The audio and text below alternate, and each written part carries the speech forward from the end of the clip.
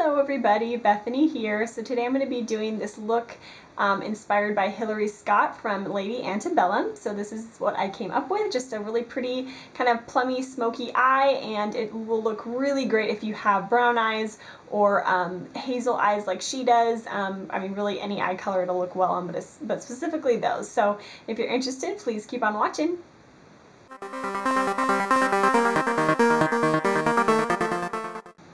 Alright everybody, so to start off this look, I've already applied my foundation and concealer. The foundation I used today was the Revlon ColorStay Whipped, and I used the shade Buff. Then I set it with my Cargo and my Laura Geller pressed powders. Used Maybelline concealer and Cargo concealer and Exuviance concealer. So a whole bunch of stuff. I'll put everything down there for you. But to start off, we're going to do the eyes, and I'll start with a primer, just a clear one. I'm using the Palladio Herbal eyeshadow primer.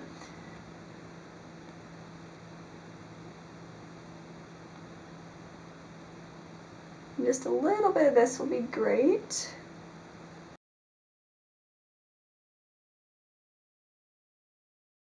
Alright, and then I'm going to actually use another, it's really a cream eyeshadow, but it will make the colors show up a lot more, and it's the Maybelline Color Tattoo in the shade Barely Branded.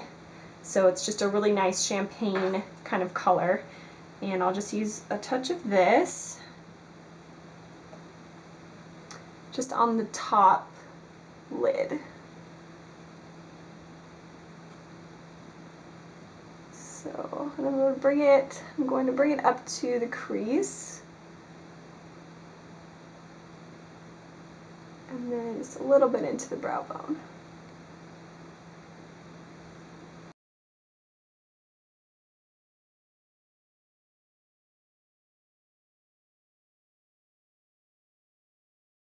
Alright, so to get this pretty kind of plum smoky look, I'm going to start off by using the MAC Nocturnelle Shadow. If you have something that's a little less pink, that would probably work even better.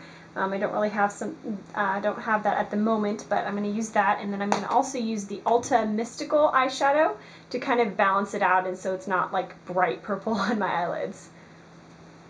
Okay, so to start off with Nocturnelle, I'm just going to use my Eco Tools eyeshadow brush, and then I'm going to apply that on the eyelid.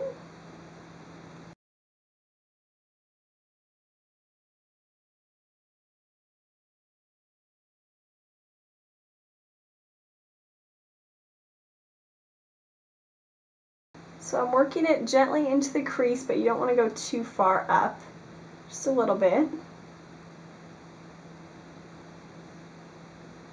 So pretty much like that. I'll do the other side. Alright, and then I'm going to go into Mystical with a tapered crease brush. This is by Red Earth.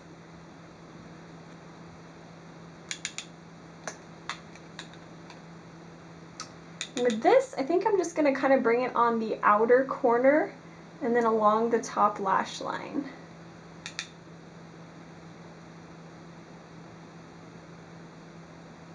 So you're not going to see a huge difference, but it's really just going to tone down the color a little bit and just give it kind of just a cool dimension.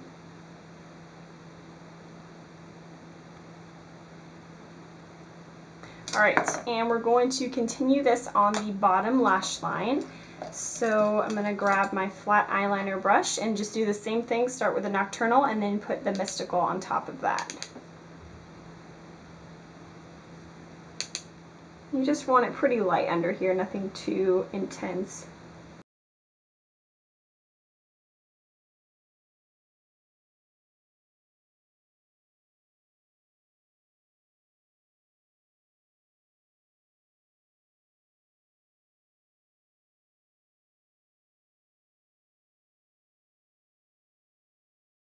So now I'm actually going to put a blush color in my crease, and it's the same blush that we're going to use later on, but she has some kind of little pinkish, peachish color going on, and I'm guessing it's her blush, because a lot of makeup artists actually do that, because it really kind of ties the whole look together in a really cool way. So I'm using the Lola Sunrise, and it's just a really nice matte peach color, and I'll use the same tapered crease brush that I used before. Just make sure to clean it off. And we're just gonna blend that crease out because obviously it's not looking too hot right now. So just gonna really just take it on the edge and then just kind of swirly motions to blend that out.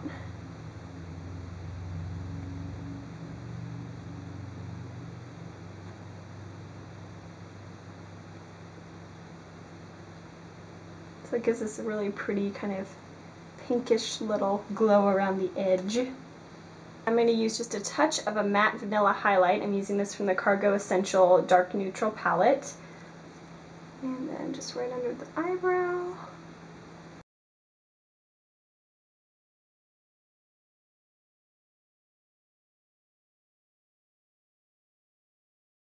Alright guys, so we're done with the eyeshadow. Now I'm going to show you how to do the eyeliner. It's really just kind of a choice. It's really, you can use gel, liquid, pencil, whatever you want to do. I'm just going to use a pencil for this one, and it's the NYX Slide On pencil, I think, in jet black. So it's a really creamy, easy to use one. She definitely does have false eyelashes on, so you can totally apply those if you really want the look to be very dramatic. I'm just going to be going to work. I don't want to deal with false lashes, so I'm not going to put them on, but you totally can if you want.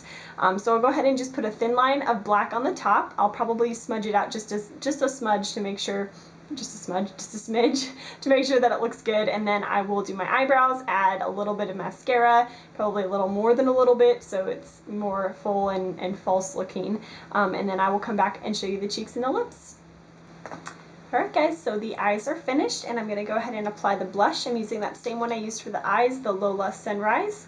And if you want to know how to apply blush, or at least how I do in a very detailed way, you can check out my almost latest video about that, and I'm actually using the same color, so it'll kind of give you a little help if you want that. So anyway, I'm going to use the Posh Angled Blush Brush to apply this because it's kind of a precise one. And I'm just going to kind of apply this to the lower apples of the cheeks and then blend it out just a little bit. So I'll show you how I do that, just kind of starting there and then bringing it up to about right there. So like the end of the eyebrow kind of area.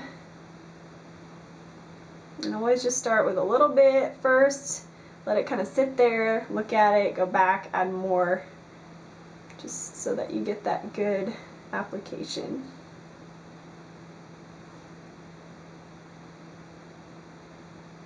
I haven't seen too much peach blush with like a purple or plum eye, and it's actually really pretty. I like the combination a lot.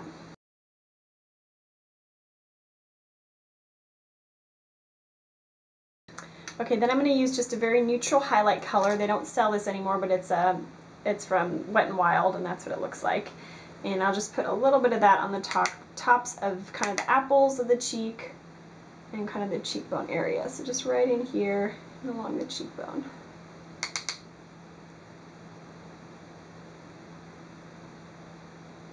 I love highlight. I don't use it enough, but it's so pretty. It really makes a difference. Okay. And just gently blend those together a bit. Alright, last part will be the lips, and I'm going to use a very neutral pencil that's the MAC Subculture, and then for lipstick I'm going to use this one by Revlon ColorStay, and it's called Smooth Nude. And you could probably use something a little darker depending on what your skin coloring is and what you really want to go for, but you want it to be, sorry, I was picking up my pencil, you want it to be a very dark, neutral kind of color. So I'm going to go ahead and line my lips. I'll probably fill them in a little bit just so that it's not like a really distinct line, and then I'll add the lipstick and you'll see the finished look. Alright guys, so there's the finished Hilary Scott inspired makeup look. I hope you liked that. Be sure to keep checking back for more videos and subscribe if you like them. Also feel free to like the video and also check out my Facebook and Twitter and Instagram accounts for more updates throughout the week. So thanks so much for watching, you guys, and I will see you soon. Bye!